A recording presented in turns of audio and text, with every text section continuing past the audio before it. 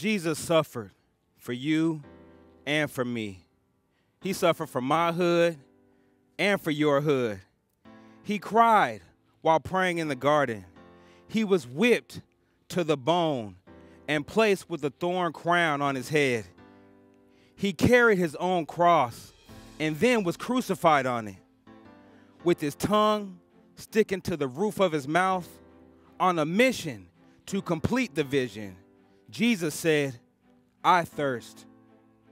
What discomforts are you willing to go through to get to what God has for your life?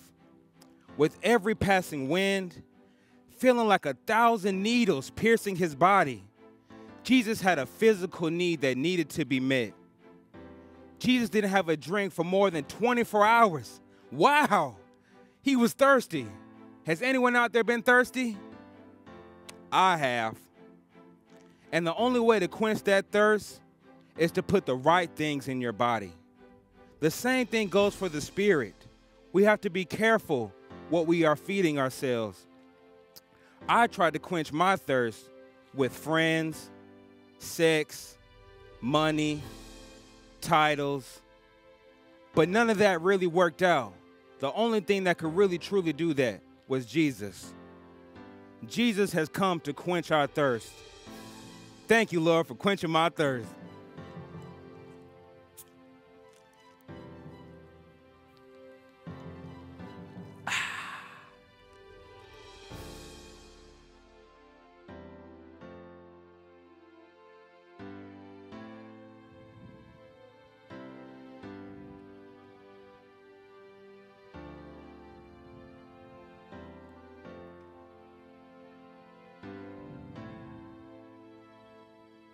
Experts say that desire for water to satisfy thirst is so basic to human survival that individuals have responded both inappropriately and violently to such a degree that all sense of rationality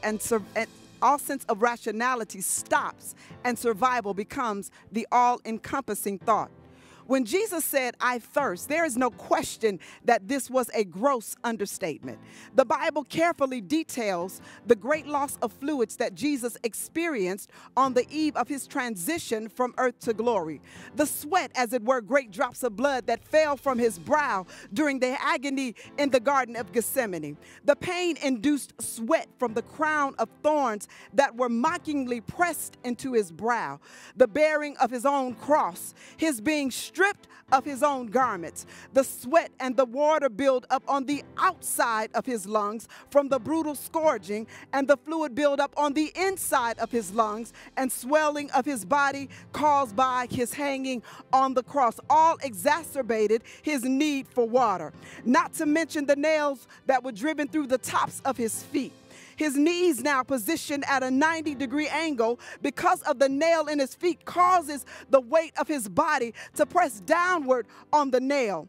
The iron nail, like a red-hot metal rod pressing against his plantar nerve, was like a brutal, burning, unrelenting pain, aggravated by the slightest of movements. A pain that was so intense that even a draft of air or the sun rays from the sky or even the movement of his body would cause torturous pain. And let's take this physiology lesson a little bit further. For him to inhale, Jesus' diaphragm has to move downward in order to move air into his lungs. For Jesus to exhale, the diaphragm has to raise upward in order to force air out from his lungs. The weight of Jesus' body on the cross pulls down on his diaphragm in order to move air into his lungs. But in order for him to speak, to utter one word, he has to painfully push up on the nailed feet so that air can pass over his vocal cords during the process of exhalation. But despite his pain, and this is the point, he intentionally and deliberately and consciously pushes up 7 different times to utter 7 different sayings, one of which is "I thirst." The Bible says that after this, Jesus, knowing that all things were now accomplished, that the scripture might be fulfilled, said, "I thirst." I wrestled with these words. How could he say that all things were now accomplished before he ever uttered the words, "I thirst"? I looked a little further. The phrase "were now accomplished" is in the perfect tense, which suggests an action that was completed in the past and has continuing results. Remember, this is the same God that declared the end from the beginning and from ancient times, things that were not yet done. This is the one that was the lamb slain before the foundation of the world. And as the pre-existing, incarnate, living word of God, Jesus, despite his pain, does everything in his power to demonstrate to us that he is faithful and that his word can be trusted. Even in his agony, he did not allow one word of his word to fail. This shows you and I how dependable the word of God is. In fact, he said his word is going out and it will not return unto him void, but it will accomplish what he pleased and prosper in the thing that he sent it out to do. So you and I can depend upon the promises of God for everything that we go through. Take courage, my brother. Take courage, my sister. You are just one more "I thirst" away from your victory. Weeping may endure for a night, but joy will come in the morning. It was because of the joy that was set before him that Jesus did not quit. So you're too close to quit now. Don't give up now. If you're contemplating suicide because the pain and the loneliness seems unbearable, don't quit. If you're contemplating ending relationships that God has called you to, don't quit. To those of you that want to abort your divine assignment, don't quit. Like Jesus, find the strength to utter the words, "I thirst." Thirst for what, Sister Carmen? Thirst for life.